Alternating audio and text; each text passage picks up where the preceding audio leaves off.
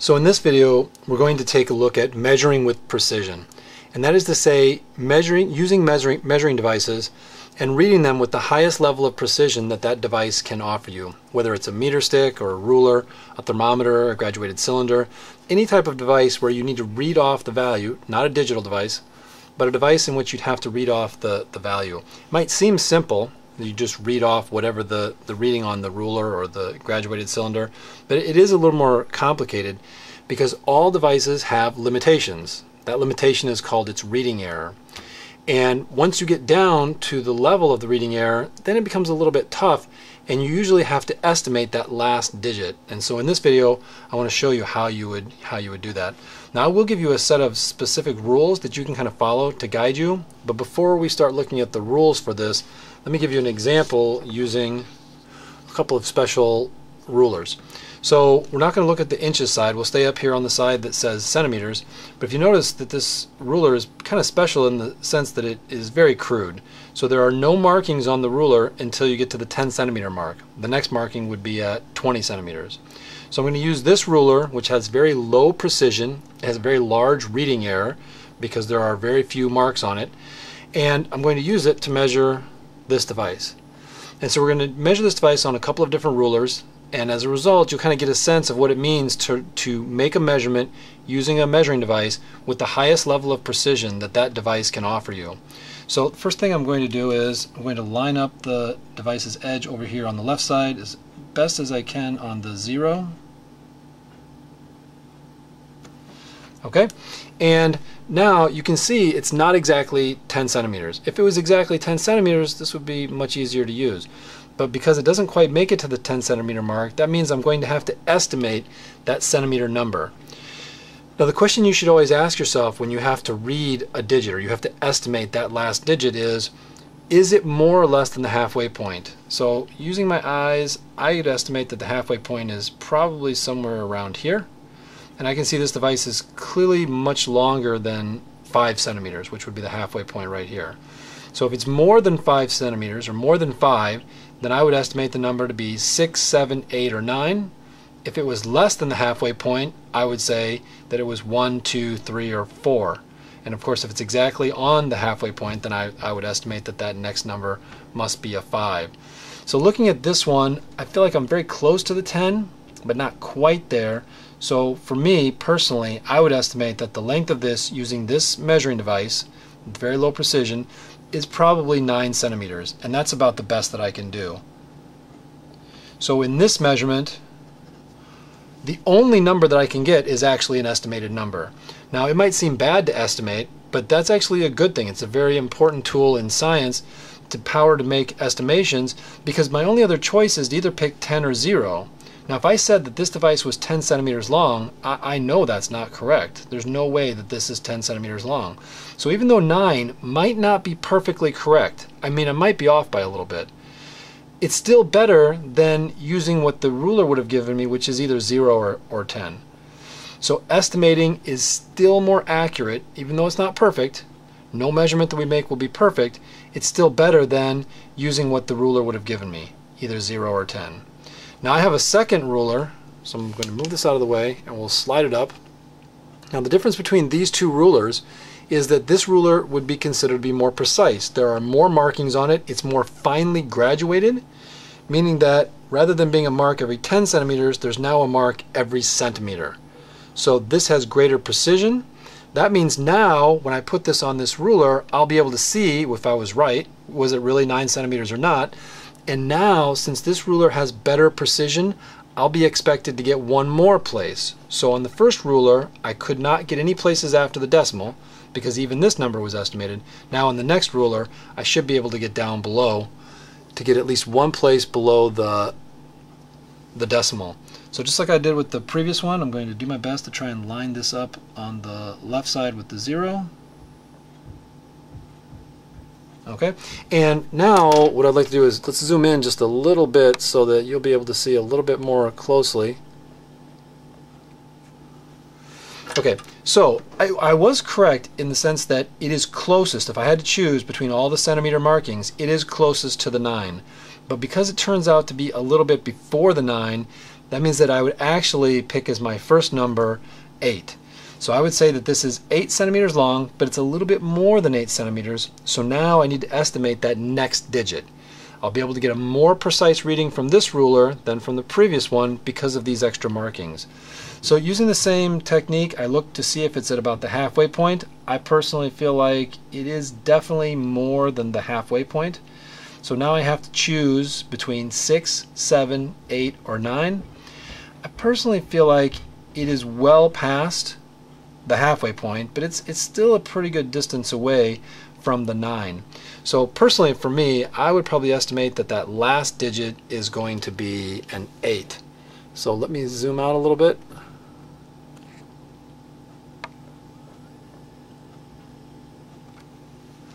And I would estimate that using this one that it is 8.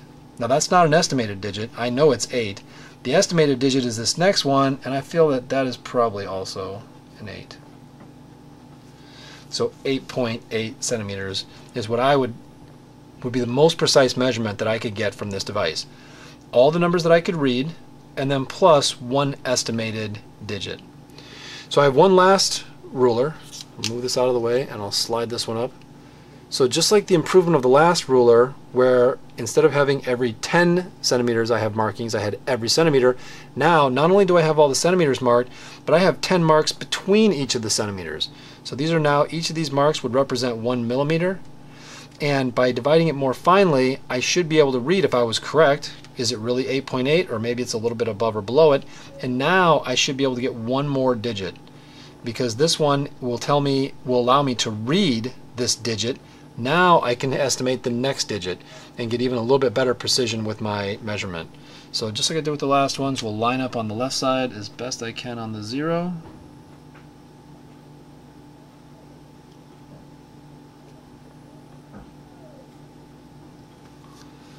And just like we did with the last one, let's zoom in just a little bit to see if we can't see a little bit more clearly. Okay, so for me, it does look like it is almost exactly on that line that represents the 8. So I was correct. It is actually 8.8, but now I need to estimate the next digit.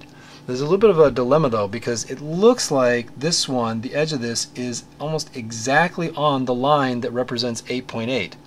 So then what do I estimate to be the next digit? If it was a little bit past 8.8, then I would say 8.81 or 8.82. If it was a little bit below 8.8, I would say 8.79 or 8.78. But in this case, because I feel like I'm almost exactly on the 8.8, I would estimate that this number is 8.8. These are all the digits that I can read. And then since I feel like I'm exactly on the line that represents 8, I would estimate that my next digit must be a 0. So this one is 8.80 centimeters. So with each of the rulers, I was able to get a little bit better precision, and as a result, my measurement went from being 9 centimeters, which was the best I could do with this ruler, to 8.8 centimeters, which is the best I could do with this ruler, to finally 8.80, the best that I can do with this ruler. I can't read the next digit because I would need to have even more finely graduated lines in order to be able to see that. So this is basically the idea of measuring with precision, and that is that we want to read whatever we can read from the device, and then we want to estimate that last digit. That last digit will always have a little bit of uncertainty to it.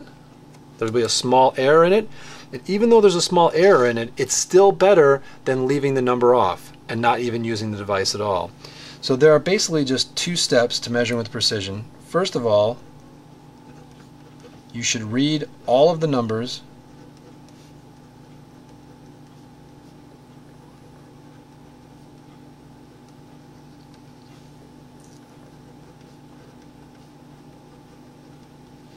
that the measuring device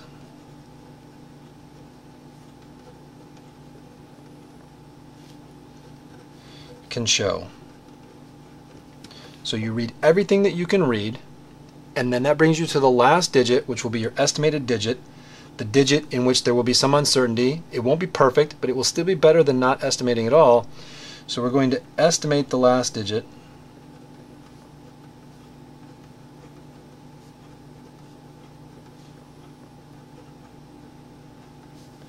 and this is called the uncertain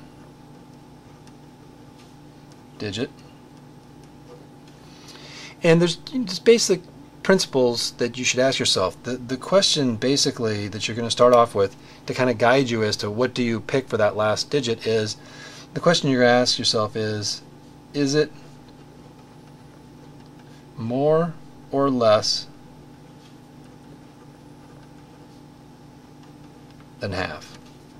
And this is something that, while you haven't practiced it a lot, most people are pretty good at it. They can generally tell if a number is exactly on the halfway point, or a little bit before the halfway point, or a little bit after the halfway point. So there are basically four things that might happen. So the first thing that might happen is that it is less than the halfway point. So if it's less than the halfway point, your choices are picking the numbers 1 through 4. If it's exactly on the halfway point, then obviously you would pick the number 5. If it's more than the halfway point, you're going to choose from the numbers 6 through 9. And at least one last possibility, and that is that it would be exactly on the line, and then you would choose that last digit to be a 0. So just so that in your notes, when you go to look at example problems that you might be asked to read as precisely as possible, let's make a quick ruler. We'll make an enlarged version of the ruler. I'm going to just put a small section of the ruler. I'm going to start with the number 3. I'm going to make large gaps between the smaller divisions. 1, 2, 3, 4, 5, 6, 7, 8, 9, and on the 10th one, I'll put the number 4. I apologize. So I created large gaps, so this we're sort of zoomed in on a ruler. This might be the 3 centimeter mark, and here's the 4 centimeter mark, and this would be 3.1, 3.2, 3.3, 4, 5, 6, 7, all the way up to 9, and then I would have 4.0. So let's take a look at a couple of examples. So there's one possibility is that it would be less than halfway. So for example, less than halfway might be something like this. So between 3.1 and 3.2, I put an arrow that is less than the halfway point. So here's the halfway point between 3.1 and 3.2, and I went less than the halfway point. So this measurement would be clearly 3.1, and then I need to estimate what that next digit would be. Now since it's much less than the halfway point, I would probably estimate that next digit is either a 1 or a 2. For me, I'm going to go with 1 for this one, so I would say 3.11. This last digit is my estimated digit. The 3 and the 1 are not estimated. I read those. Here's the 3, here's the 0.1. It's that last digit is the one that I estimated. So let's put 1 as close as we can to the exact halfway point.